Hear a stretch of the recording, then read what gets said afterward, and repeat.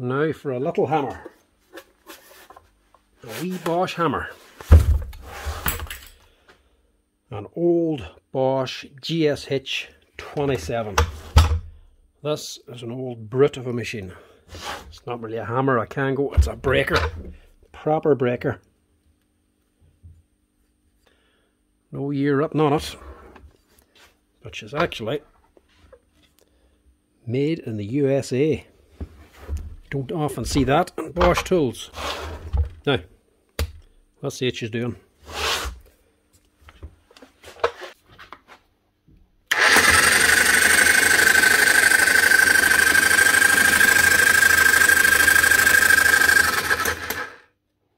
She's jumping, but she's not hammering.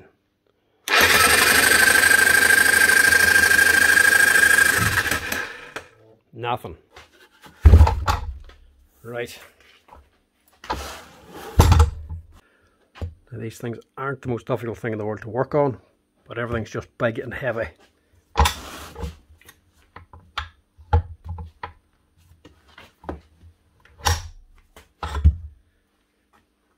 Even down to the chisel. It's actually a fresh chisel that's on it too.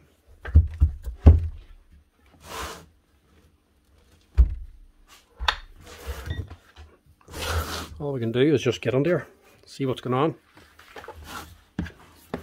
I'm not going to be doing a full service on this because there's not much of a full service you can do. It's not like a smaller hammer with O-rings on the piston and striker.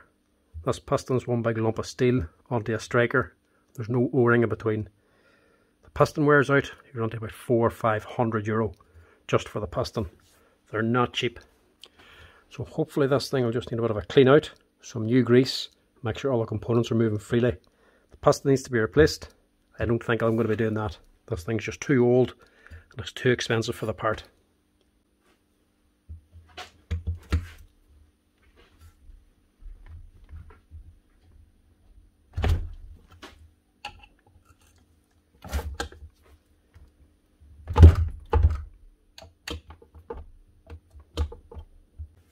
A long time since this has been opened anyway.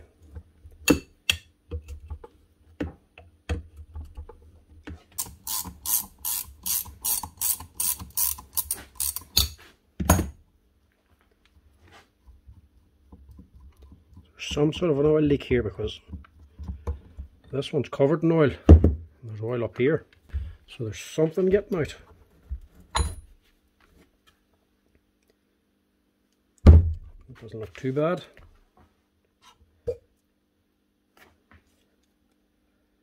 That doesn't look too bad. Well, a bit crusty there.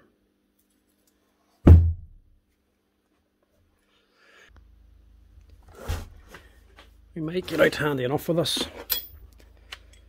Let's see, it could actually just be the grease could easily just have leaked out, which it does seem like it might have done, or it could be just too old and dried up. Either way, we might get away with just cleaning this and putting new grease on.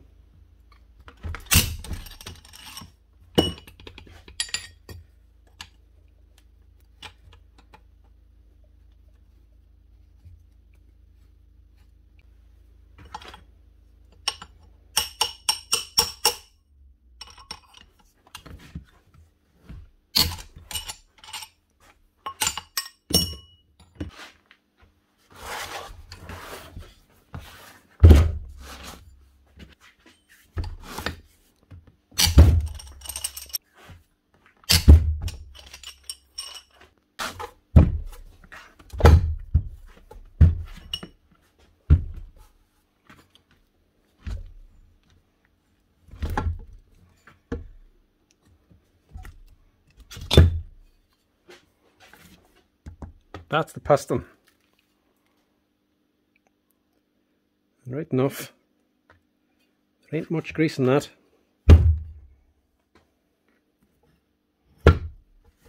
Right. We might get away with giving us a quick clean and re-greasing it. There should be a good layer of grease inside of this, and there just ain't. It's all hardened up. It's just too old. Right. clean this stuff down, put grease on it, rebuild it. Now this is going to be the main problem. This is the piston. But inside is the striker. And she ain't really moving. She should be sliding up and down, hitting this here striker bolt every time the piston goes up and down. She's moving a little bit, but not much.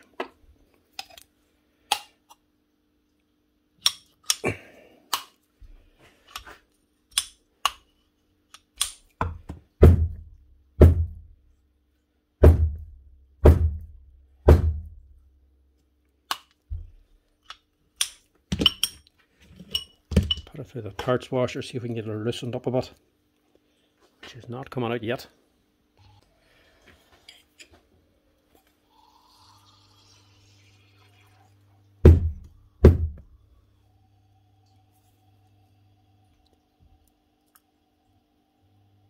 She's starting to slide now. It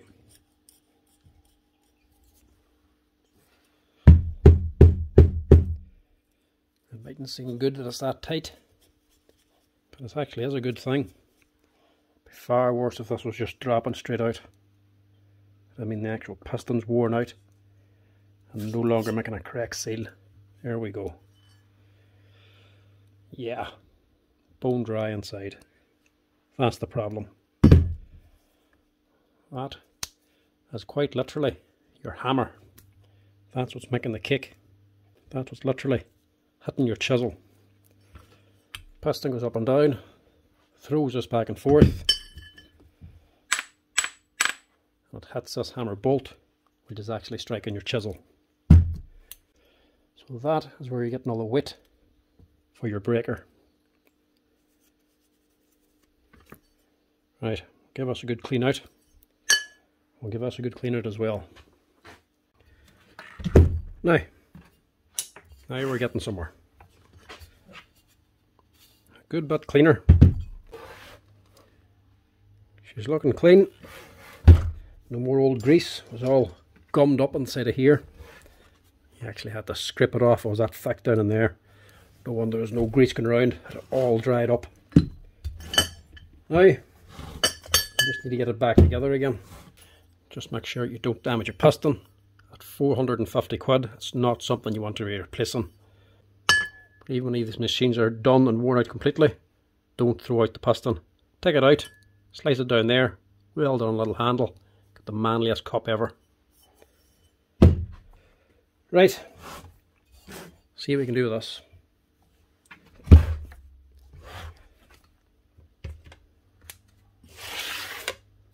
Initially, just before we do anything else, we get a bit of grease on here. It's going to take a lot of grease. We'll just get some on here now, just to start off.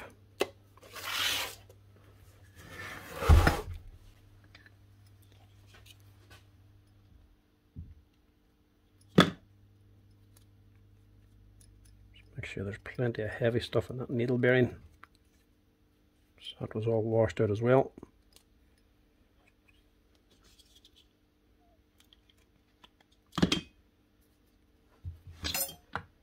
That back onto your crank. I'm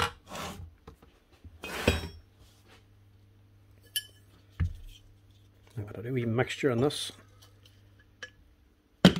Heavier grease is better, but it's easier spread with a paintbrush. And this paintbrush just happens to be clean,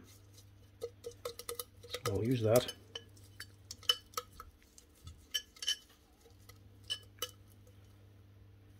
Make sure it's well on there.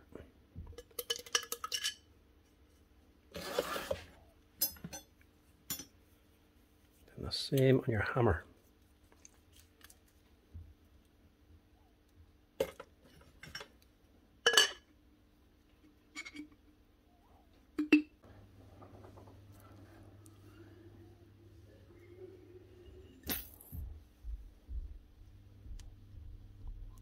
That's what we're looking for. a spring. If that hammer drops all the way down, it's worn out. That now, it's a nice spring action. See? Nothing wrong with the piston or the hammer. It's nice to see that. Build it now with confidence.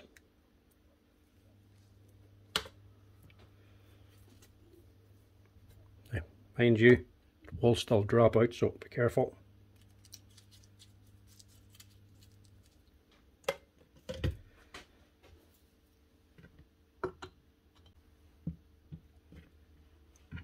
Sure you get your O-ring on first, holding in your pin.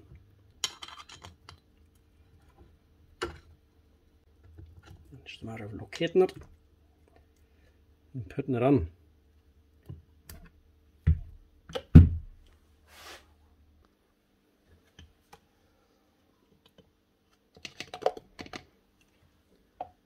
The inside of here should be 120 mil of grease.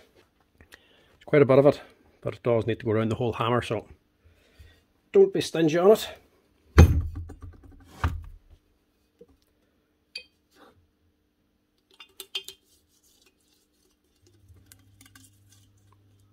And do make sure every surface is coated as well as having that 120 mil.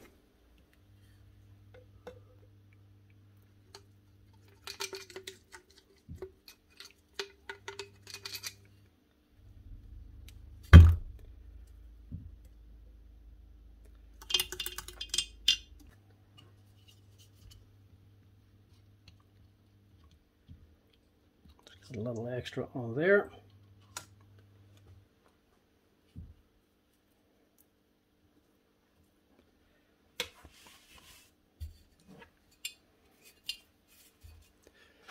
We'll slide this back in.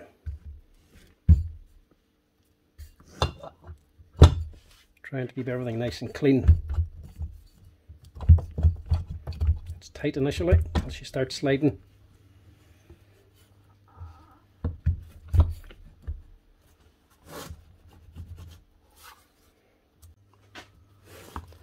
It is a big breaker, so it should be getting a lot of vibrations.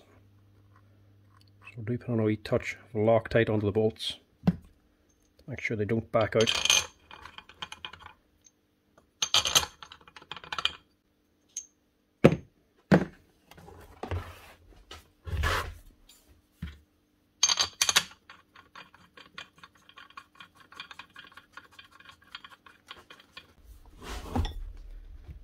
And lastly,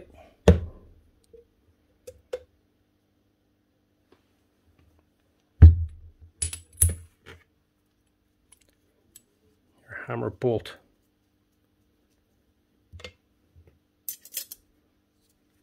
Washer up here, and your spring. And make sure we've got plenty of grease on the O-rings. And that slides up here. Your tool holder around them. Again, plenty of grease. And even inside the chuck. I can only go back on one way. There's only 3 bolts in this.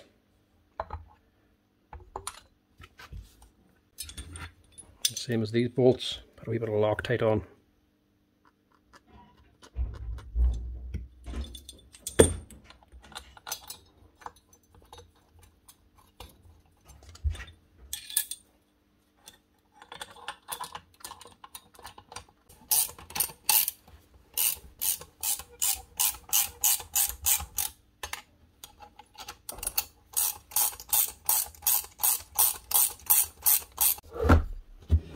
That should be her ready to go.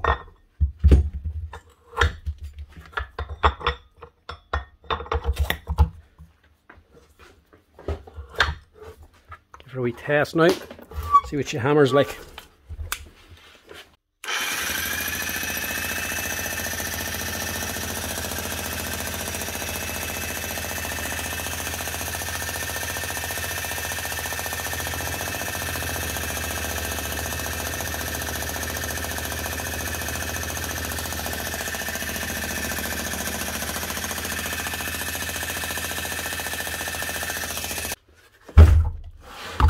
That's her, ready for work. It'll keep getting stronger and stronger now, the more that's actually running. As you can hear, whenever she started off, she's fairly quiet, wasn't making a loud hammer. Then when a few minutes of it running, the actual new grease inside starts getting dispersed where it's needed to be. You can hear the hammer getting stronger, so after about half an hour this here running, she'll be at full strength again. That's her. A lot better than what she was anyway.